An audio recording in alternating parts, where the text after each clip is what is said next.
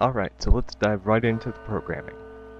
Here we've got the basic stamp editor software received from parallax.com, and we're going to be using a language called PBasic.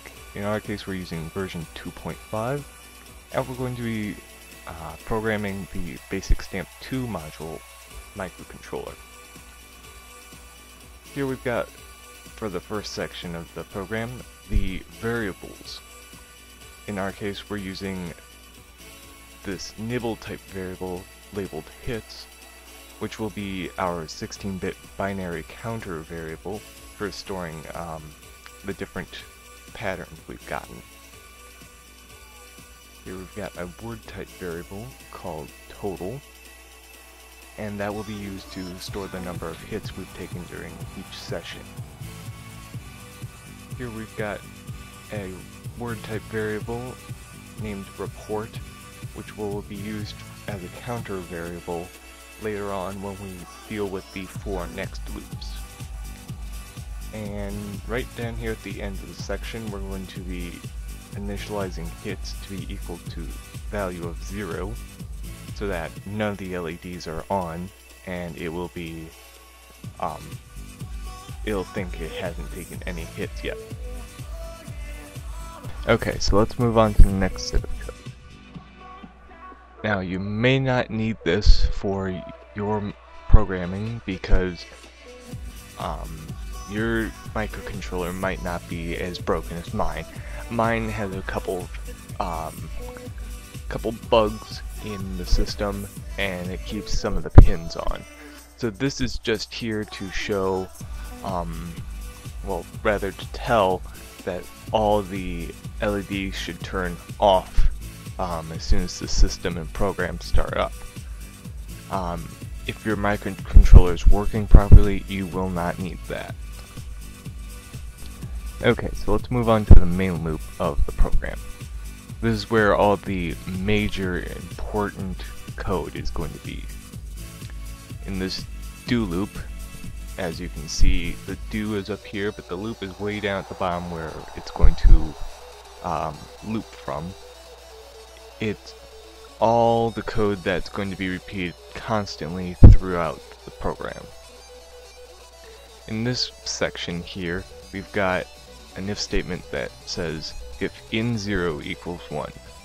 That means if there's any voltage on pin 0, the input pin coming from the tactile switch, then it'll do any of these programs.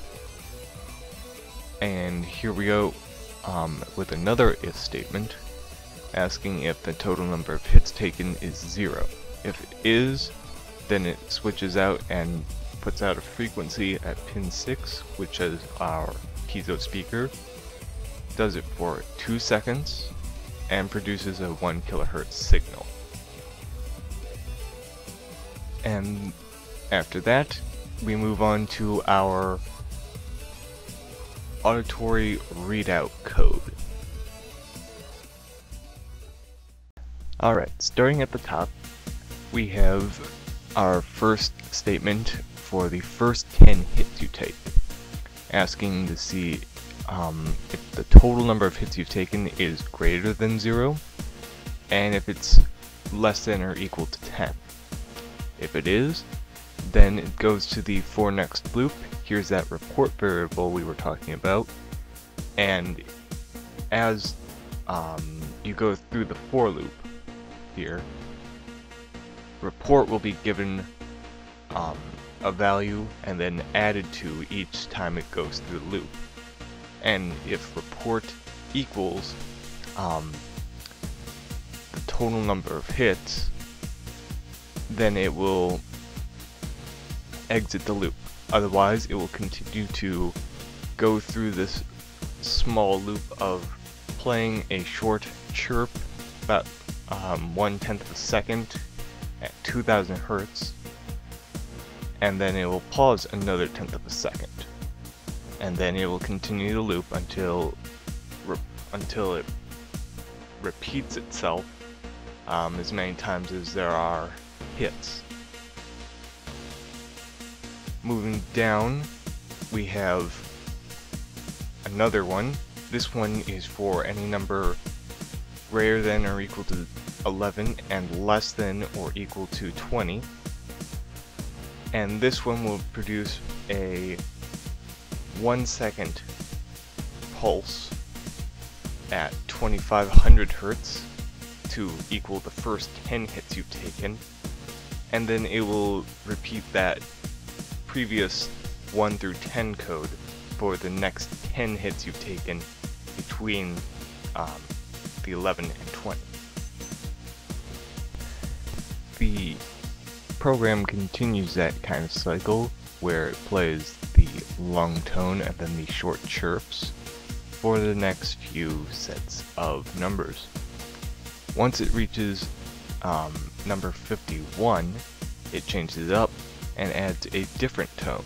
This time it's going to be a half-second tone at 3000 Hertz, and then repeats the short chirp routine. After that, it will add that 50 tone beep, and then it'll put in the 10 hit beep for every set of 10 after the 50. So for number like 61, it will add the 50 hit beep and then the 10 hit beep. And then any number after that will be given the short chirps. Now, if you hit over 100 times, you will receive a short alarm instead, consisting of 4 half-second tones, alternating between 2000 Hertz and 3500 Hertz. And then it pauses for a quarter second. This allows any player to know that they've been hit over 100 times, and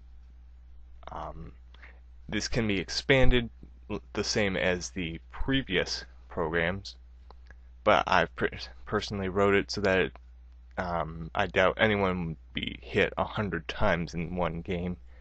So if you need it longer, you can easily expand it with different tone add-ons. Otherwise, you can keep it as is. Alright, moving on down the page, we come to the buzzer sound that's played as soon as the program is turned on and running. It produces a 10 millisecond pulse of 1000 Hertz through the speaker, and that creates that slight buzzing sound. And here we have the actual trigger routine, where if any voltage is detected on pin 9, which is the input pin on our microcontroller, where the output pin of the 555 timer connects to, and if there's any voltage there, it moves on to the rest of this routine, where a low and high command are produced on pin 8.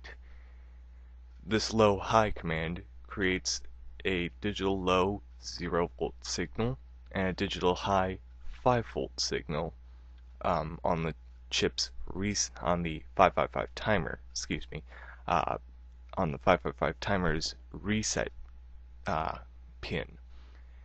This resets the chip back to a state of off.